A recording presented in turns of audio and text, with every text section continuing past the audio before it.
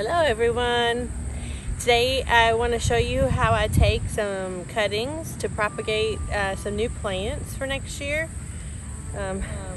This is the Royal Velvet, which we cut a lot of this like 2 weeks ago, and I can't believe how much there is.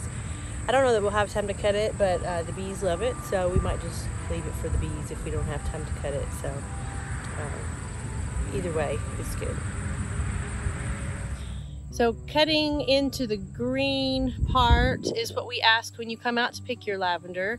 You don't want to cut down in the woody part, the bark part of the plant, because it stresses the plant. And most of these would probably be okay to do that in the spring, but since it's October, they won't have so much warm weather time to recover before winter. So we definitely want to take green wood cuttings at this time of year. This is a pretty established plant and it looks pretty healthy, so I'm just going to go through and take a few cuttings from this plant.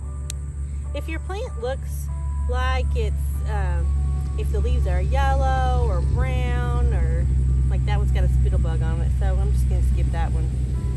It probably wouldn't be any different, but I wanted to give myself the best chance possible because it is hard enough getting these things going with a healthy branch. You don't want to pick the ones that are budding because they are really putting all their energy into the bloom and the flower, so we'll skip that one. So I've got a few here. Hopefully the camera will focus. Take about an inch of the bottom leaves off, scrape down one side, pop it in the soil.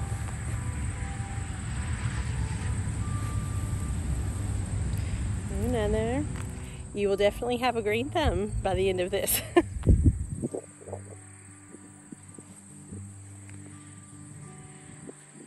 Once you kind of get going, it doesn't take too long to do this part. I think the hardest part is looking and trying to find nice straight stems that are healthy. And I think I'm going to try to find a little stick or something, because some of mine are bending when I'm putting them in there. I just moistened my soil just now, so if I'd let it sit a while, a few hours before, it probably would be fine. I wouldn't need a stick.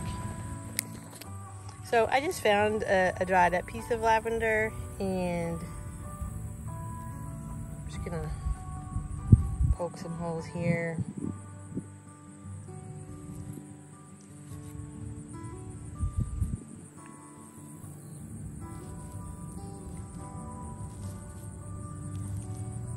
And when I first put them in, I bring my mister. Kifa got this for me maybe a year ago. You can get them on Amazon. I don't even know what kind it is. It's been so nice. I was just using an old spray bottle, but my hands would hurt.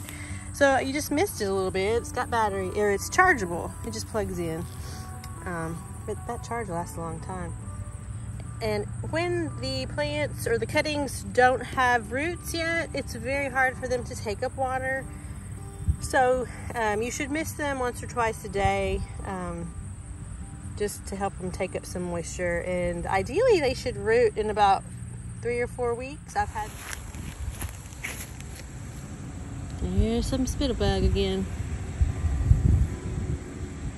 So that one's got a bud. We don't want that one. That one's got a bud.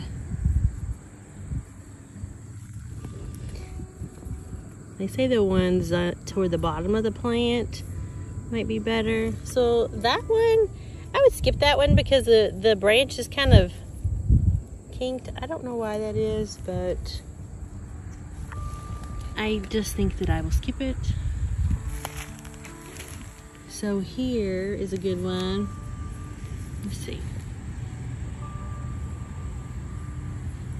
And it's got some good strong green growth. It's a pretty old stem, so that's good. It's not floppy. It's kind of hard.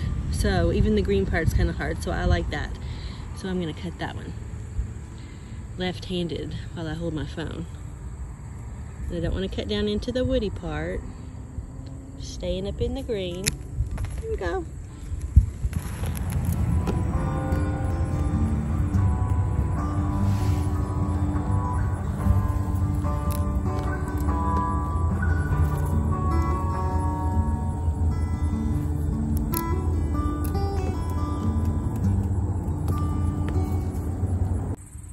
So I've got 2 rows of this royal velvet now. I cut a whole tray of royal velvet last week, so I have plenty of those. We just really want to take cuttings this year to fill in the rest of our plots, maybe the ones that didn't make it. You always expect with lavender in Kentucky that you will have some die every winter, or some die just from all the rain and humidity. Lavender is a Mediterranean plant native to the Mediterranean area, so it likes hot, dry weather. We have the hot, we don't have the dry, so we just would expect to replant some of these every year. Okay, so moving on to cut a few Propagate. I love this color of Propagate. Overall, the royal velvet's my favorite because you can do so much with it, but this iridescent purple, it just looks like it glows, and that purple is my favorite color, purple. So we have a few of these blooming too. I think we have just a handful, 4 or 5 holes that we need to fill in this group, so I'll cut some of those, then I'll move on to the Melissa. This Propagate we planted last year, and it has really grown. And it's kind of fun to see the new growth. If you can tell, when it starts to become kind of gray-green, that's the older growth. But the new growth is bright green, so this is pretty new. I think either they got too much rain, or maybe it was just too hot and humid for them. You remember at one point a few weeks ago, it was like, or back in August, it was like 95 or insane temperatures. And really, since then, since it's cooled off, they've kind of perked back up a little bit. So, lavender likes 80-degree sunny weather, low humidity, just like most of the rest of us. Even after I cut this one, the grasshopper wants to stick around. Or is it a cricket? Is there a difference? Somebody tell me. I don't know. Hello, sir. Hello, sir. You see a lot of praying mantis out here too. They're really awesome. I love seeing them. They'll just watch. They'll watch you.